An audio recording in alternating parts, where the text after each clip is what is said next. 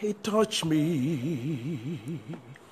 He touched me. The Lord my God has touched my soul.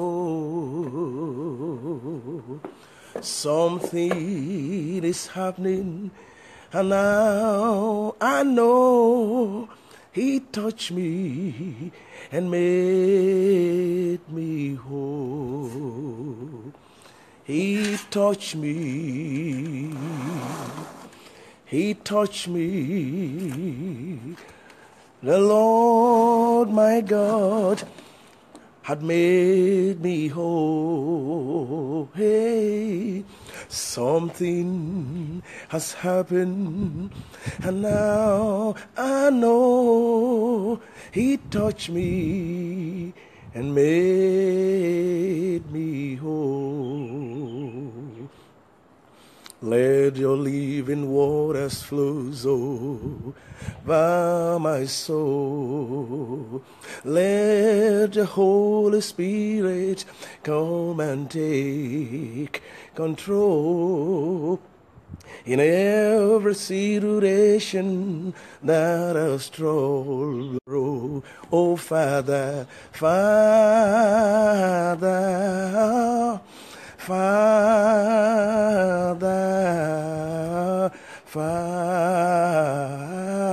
Father, and to Jesus, Jesus,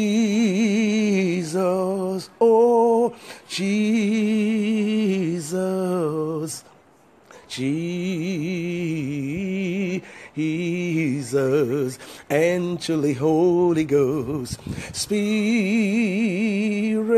Lord, Spirit, Spirit.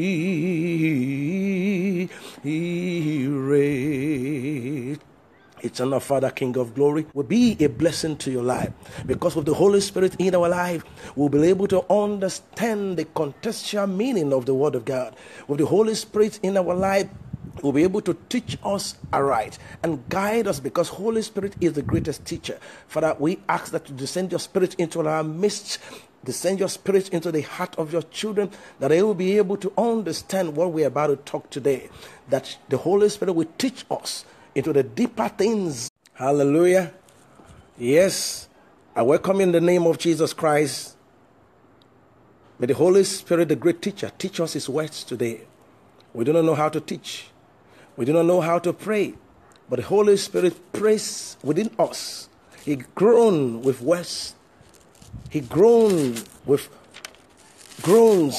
words that cannot be expressed. And so we call upon Him to teach us His words this afternoon. In the mighty name of Jesus Christ. Amen. Today, I want us to discuss a critical topic. Yes. Where can we run from? Where can we run? How far can we run from God? How far can we run away from God? Yes. Remember, God is the creator of the universe. He created heaven and earth. He created Adam and Eve and gave us the breath of life. He created us in His own image, and He created us with great potentials. He created us with great ability to think like Him. He created us in His image.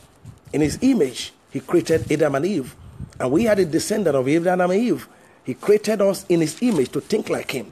And so, because God is our creator, He has overwhelming control over our life. He has overwhelming control over our destiny. We can never achieve anything without Him. Yes, we can never achieve anything without Him. Because before you were born, because you and I were born, we were predestined. God knows us right from our mother's womb. God knows us. He knows how far we're going to go on earth. And He has given us, He gave us heart to worship Him.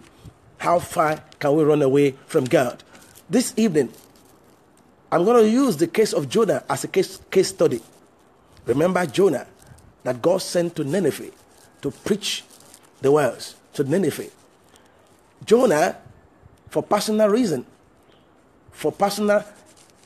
decision, probably family interference, probably peers interference, refused the command of God. And he thought he can run away from God. He thought he can abandon the assignment God has given to him. Many of us today, many of us who are called, we want to please ourselves before we submit ourselves to the will of this evening. Many of us, when God gives us an assignment, we said to ourselves, we want to do what we like first. We want to defer the assignment of God for our life. We tell God, God, give me time. Let me get rich first before I do your assignment. God, let me get married first. When I get married, then I cannot submit myself to your authority. God, let me buy my new car first so that after I buy my new car, I can submit to your authority. God, I want to be very rich first. I want to be comfortable. I don't want to serve you. I don't want to work for you as a poor man. So God, let me work hard first and make my money. And when I get my money, I can now serve you. I want you to use the case of Jonah as a case study. How far can you run away from God? How far can you and I run away from God? And I've come to remind you right now, when you run away from the work of God, when you run away from the assignment of God, ask you, how far can you run away? Can you stand the implication? Can you stand the repercussion? When the wrath of God begin to fall upon you, will you be able to stand? Use Jonah as a case study. Yes, because there is nowhere we can run away from.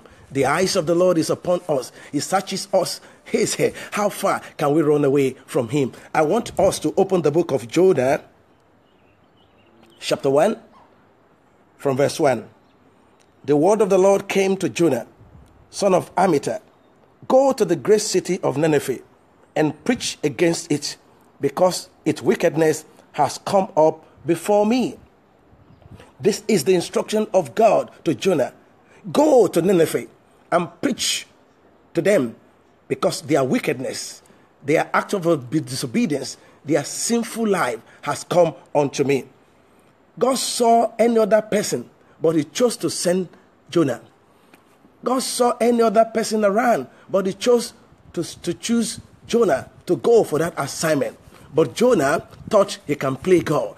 Jonah thought he can run away from God. Jonah thought he can dribble God. Jonah thought his power and his might, he had the authority to do anything concerning himself. He thought he owned his power. He thought he owned himself. He thought he can do anything by himself. He thought he can run away from the face of God. Listen to what Jonah did. But Jonah ran away from the Lord and headed for Tarshish. He went down to Joppa, where he found a ship bound for that port. After paying the tickets, after paying the fare, he went aboard and sailed for Tarshish to flee from the sight of God. After God has commanded Jonah to go to Nineveh and preach the gospel, the Bible says Jonah said to himself, I'm not going to listen to what God says. I'm not going to obey God. I have my life to live. I cannot go and face this wicked Nineveh people. But I go there, they might kill me, and so I'm not going to risk my life. Yes, many of us, God has given an assignment. God has asked you to go out and preach the gospel and win so. But you said you are afraid for your life. You are afraid for your life, and so you cannot preach the gospel. You are ashamed of the gospel. You fear man instead of fearing God. You disobey God and abandon your assignment, and you told God, I cannot go. I cannot do it. I cannot do it. I'm going to move my life because I don't want to risk my life. I don't want to die. Those people are wicked. How can you send me to those people so that I'll kill, I will die because I'm serving you? You want me to die because I want to preach the gospel? That was exactly what Jonah did. He thought, it's like you traveling from Lagos to, God asks you from Lagos, go to Abuja, and you look for flights, you run away to Sierra Leone, or you run away to Gambia, or you run away to South Africa, believing, thinking in your heart that God cannot see you when you travel to Canada, or when you travel to South Africa, or in Ghana here. God said, okay, come on, my son, I'm sending you from Accra, go to Kumasi and preach my gospel. And you said to yourself, I'm not going to go to Kumasi. The Kumasi is too far. I don't want to risk my life. I don't want to jeopardize my personality. So you took a bus, you run to Aflao border, you want to run to Togo or to run to the Republic of Benin. My dear, who told you that the eyes of the Lord cannot locate you wherever you find yourself? Even if you fly to the deep sea, the Lord is there. You fly on the most high, the sky. No matter how high the sky may be, the Lord is there. Right from the bottommost part of the world, even in the deep sea, the eyes of the Lord is there, watches over you and looking at you. Oh, come on. Jonah thought he can run away from the side of God. He thought he can abandon his assignment. He thought he can abandon the role of God for his life.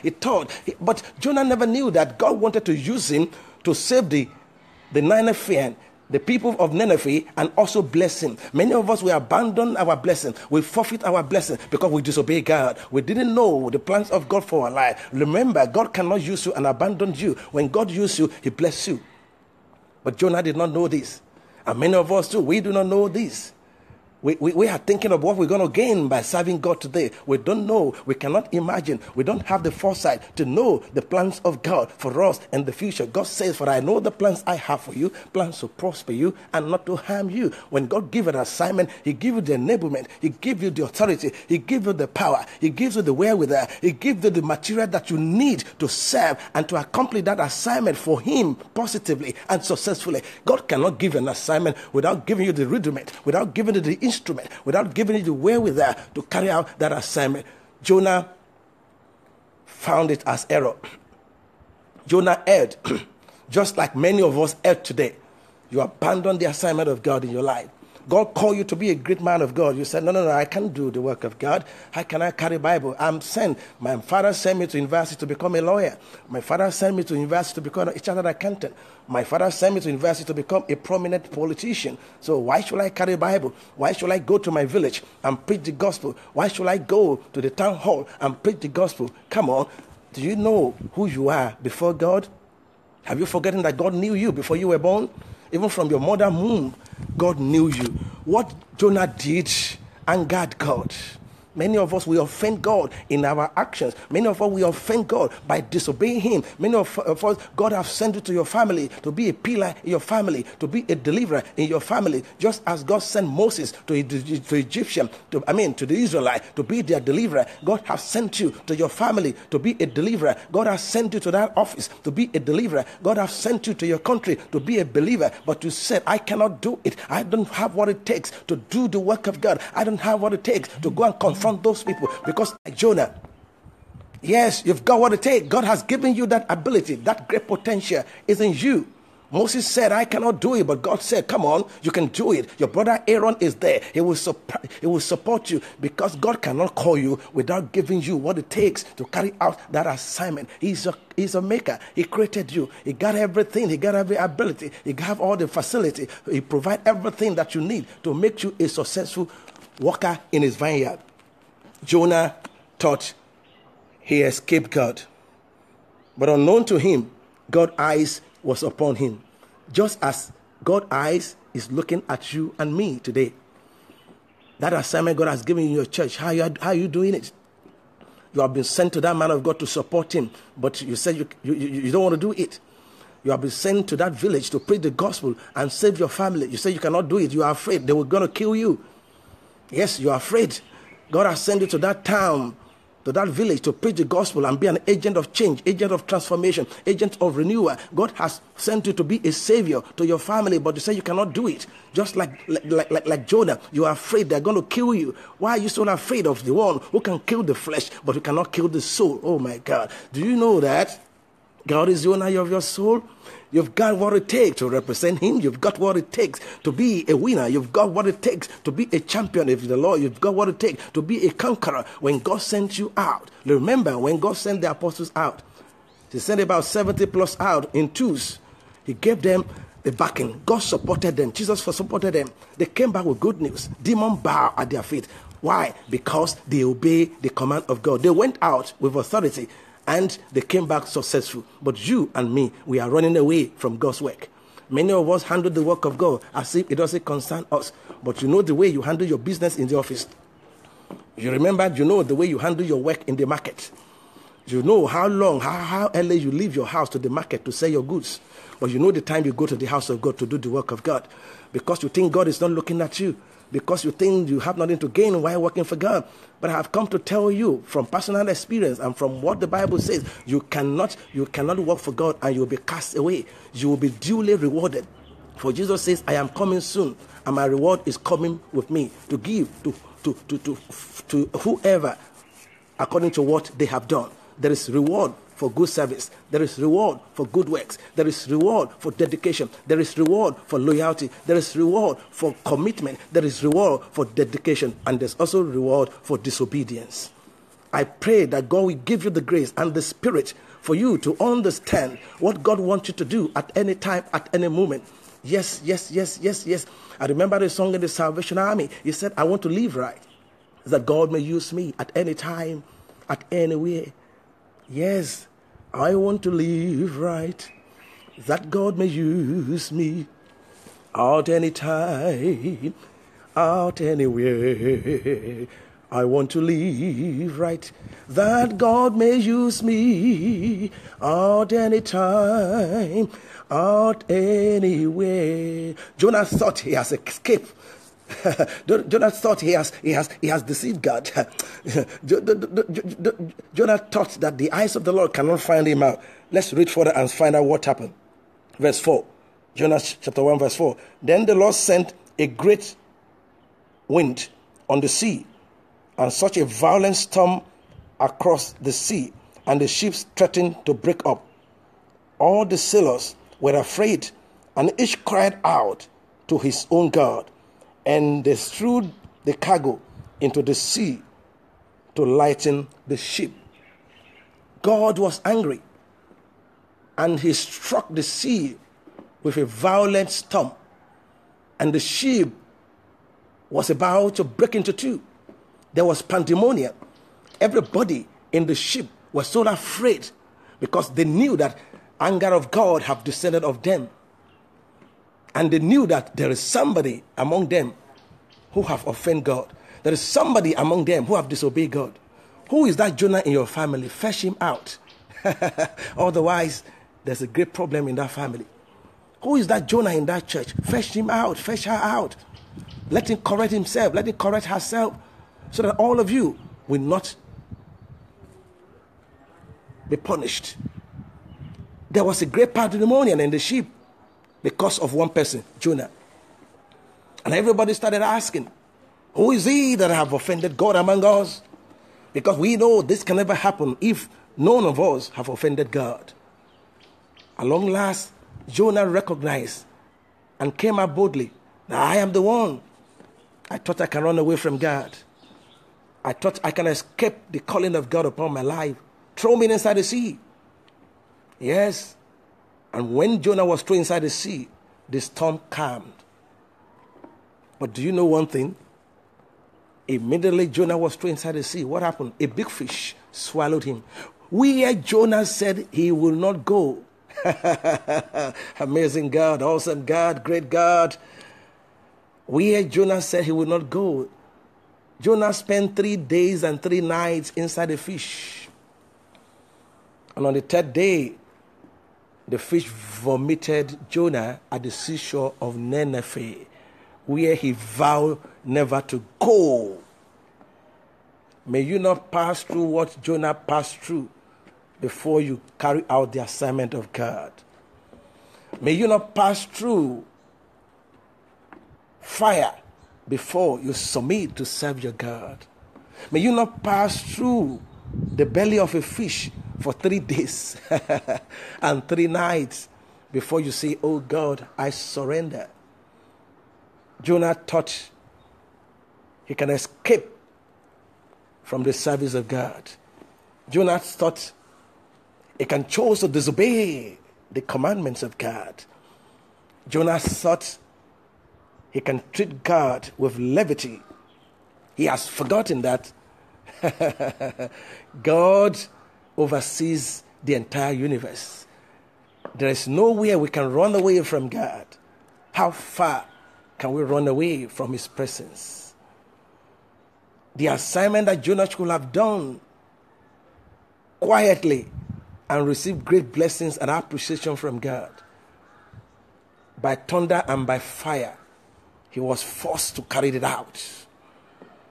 Right inside the belly of the fish, Jonah prayed unto God because it was like a prison yard. Right inside the fish, Jonah prayed and started asking for forgiveness. At long last, Jonah carried out the assignment God has given to him, preaching to deny the faith. My dear brothers and sisters, what is it that God has asked you to do in your church? What is that assignment that God has given to you and they are running away from? Some of you may not necessarily be an evangelist, but you have been called to support your pastor, to support your church with your substance, with what God has given to you. That is your assignment, but you are running away from it.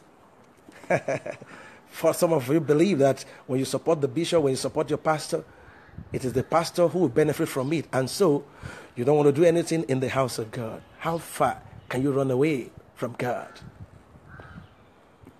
You have been called to be an evangelist in your church, to preach the gospel and win souls and grow your church. But you said to yourself, if I should do that, the pastor will benefit. And so you fold your hands when you go to church. You don't want to do anything. My dear brothers and sisters, remember Jonah. How far can you run away from God? Even some commit sins. They do a lot of things, abominable things, thinking that God does not see them. Remember Jonah. How far can you run away from God? God will locate you wherever you run to. Even at the deep sea, God will locate you. Even above the sky, God will locate you. Yes, even in the deep forest, God will locate you. And so, my dear brothers and sisters, let's use the example, the case study of Jonah to address our life. When you disobey God, we bring curse upon our lives. When you obey God, you attract blessings upon your life. God can never use you and abandon you. Mark my words. Yes, God can never use you and abandon you. He will use you and glorify his name in your life. Check all the prophets of God in the Bible. Check all the apostles. They were used by God. And God glorified his name in their life because they obeyed.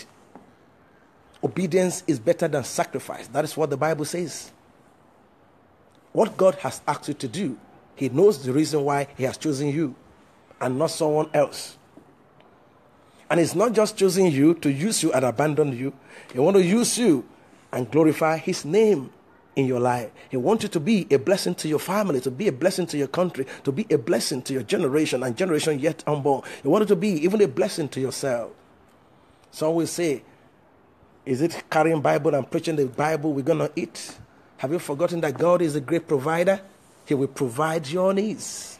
In as much as you serve God with your strength, with your might, and with your heart faithfully, God will provide what you're going to eat. As a greater provider. Yes, the wealth of the nation will come to you because you have served God faithfully from your heart without any reservation. You serve God without any reservation. You serve God in spirit and in truth. God will supply your needs. Have you forgotten what the Bible says in Philippians? For my God shall supply all your needs according to his riches in Christ Jesus. That is the promise God has given to you when you do the work of God conscientiously with your heart, without looking back, without having any ulterior motive. When you see the mission of Christ as your mission, remember, Luke 19 verse 10 tells us, for the Son of Man has come to seek and to save those that are lost. That is our responsibility. When God has called you to go out and preach the gospel, why do you say, I cannot do it? Why do you say it's meant for people who are called? Who told you you are not called? You are called. You are specially made. Come on. Don't be like Jonah. Carry your garment right now. Put on the armor of faith. Put on the armor of righteousness. And go ahead without divine assignment. You will succeed. Yes, you will succeed. Brother Willie, God bless you. You will succeed. Keep preaching the word of God. Keep doing good. Yes, my Bible says, how do we know children of God and those who are the children of Satan? Anyone who fails to do what is right is not a child of God. That's what the Bible says.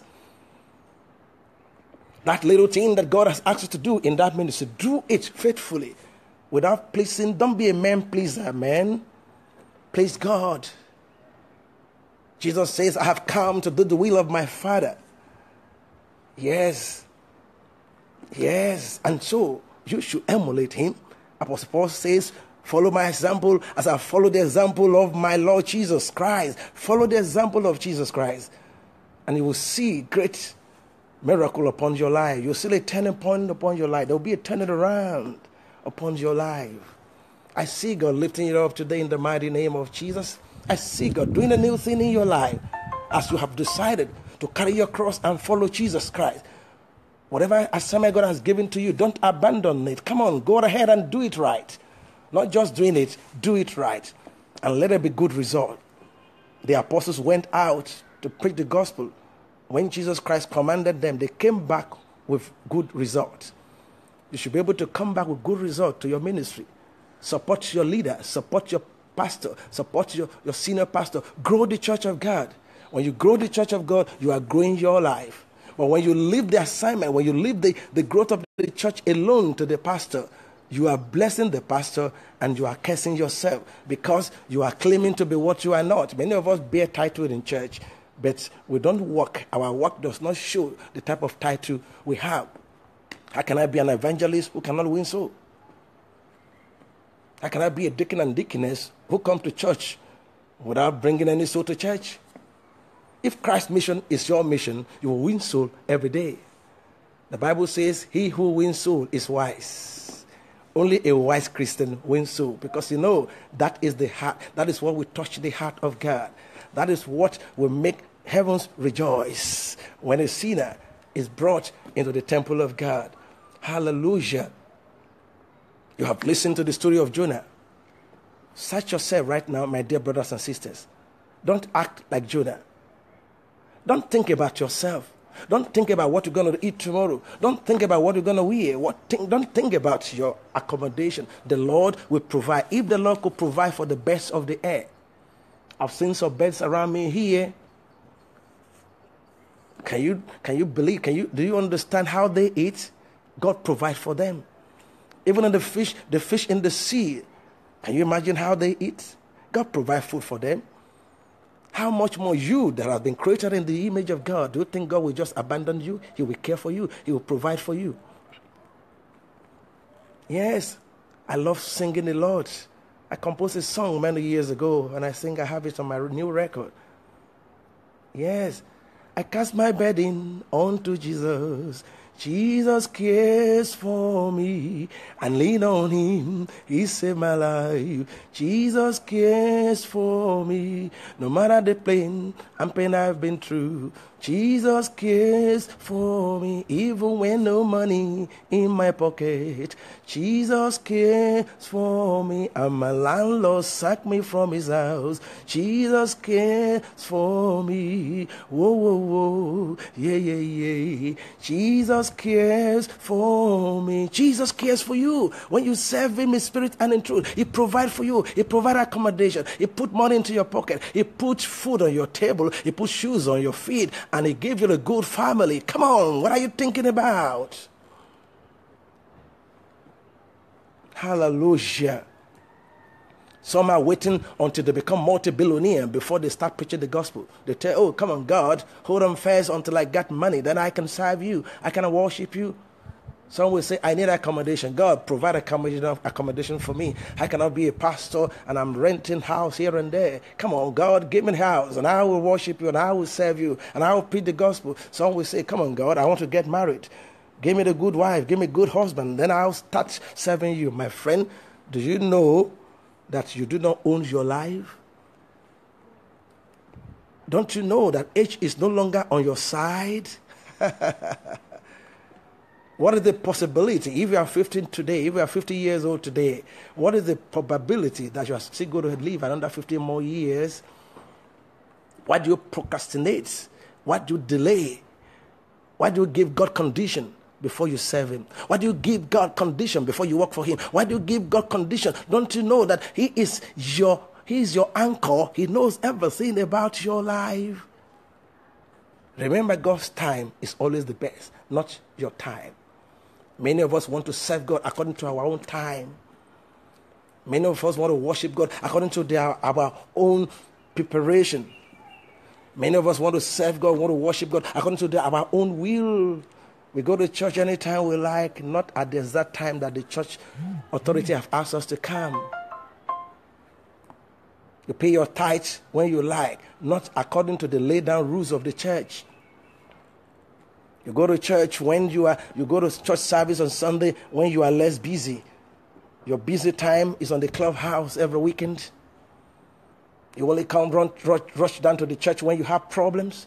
You rush to the church when you have ugly situation. You run to the church because your daughter is sick. You run to the church because your managing director is fighting you in the office. It's only when you got problem that you remember your God. Come on. Our youth, be careful the way you live your life. Ecclesiastes chapter 12 verse 1 says, remember your Creator in the days of your youth. Don't allow influence, negative influence, peer group influence to affect your life and debar you from knowing God, knowing your Creator. Your father does not create you. He's not your creator. Your mom is not your creator. God created you. Remember Him when you are in your youthful days. Spend your time for God. Go to the house of God. Get yourself involved. If you can sing, join the choir choristers. If you can want to be an usher, be part of the usher. Evangelical team is there. Get yourself involved in any of the church activities. Prepare yourself for greater future. Remember, you are the future leader. You've got to prepare yourself. You've got to position yourself for leadership role in future. Hallelujah. And don't forget, all these things can be achieved through the power of the Holy Spirit. Be spirit-filled. For the Bible says to be carnally minded is death, but to be spiritually minded is life and peace. Be spiritual, my brother. Don't gratify your flesh, but grow in spirit every day. Draw closer to God every day. Draw closer to Jehovah every day. Draw closer to your Creator every day. Grow in spirit. Feel the presence of the Lord every day in whatever we do. Yes. Trust in the Lord with all your heart and lean not into your own understanding. In all your ways, acknowledge Him and He will direct your path. That is what my Bible says. Hallelujah. God bless you, my daughter, Grace Akute. You are blessed for life. Bishop Osman, God bless you. Thank you so much. Yes. Reverend Gossin Apiakobi, God bless you. Thanks for watching. I bless all of you in the name of the Lord God. I release His abundant grace upon your life as you work so hard to grow the ministry of God, to continue the mandate of Jesus Christ. May God lift you up in the name of Jesus. May God grant you all it takes to finish your race well. You will finish your race well like Apostle Paul in the mighty name of Jesus Christ. Yes. Don't forget, the harvest is plenty, but the laborers are few. The message is for you. The message is for me. Ensure that you involve in the things of God. Don't abandon His work. Don't behave like Jonah. It is a curse to disobey God. I want to end here, my dear brothers and sisters. But I pray that the Holy Spirit that have led me to preach this message to you will be released upon your life, because without the Holy Spirit, we cannot obey God. Without the Holy Spirit, we cannot preach His gospel. Without the Holy Spirit, we cannot pray. Without the Holy Spirit, we cannot love. Without the Holy Spirit, we cannot preach the gospel and receive good result. Without the Holy Spirit, we cannot be good Christian. Holy Spirit, the comforter, the great teacher, is what we need. And I've prayed today, as you have listened to that words, may God release His Spirit upon your life to guide and direct you. That each time that God gives us an assignment, we will not run away like Jonah. We will accomplish it. We will run the race well, and we'll end the race well. And at the end of the day, at the end of our journey on earth, we'll wear the crown of glory. Thank you, Lord, for these ones who have listened to me. Father, bless them. Father, equip them. Father, solve their problem.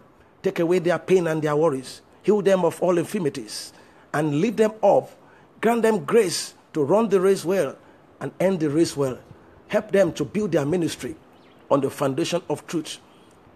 God told Peter, you are the rock. Upon this rock, I will build my church. You listening to me, you are the rock of your ministry. Upon you, the church of God shall be built. Thank you again for listening to me. My name is Bishop Peter Kayode Falarumo, the presiding bishop, Awakeners International Church, Accra, Ghana. I'm a Nigerian, but living in Ghana for 19 years. Please share this message to all your friends and family. And in case you want to send a prayer request, you can send it through WhatsApp or message to +233 244 879810. Thanks so much. God bless you. Remember, how far can we run from God? Shalom. Amen.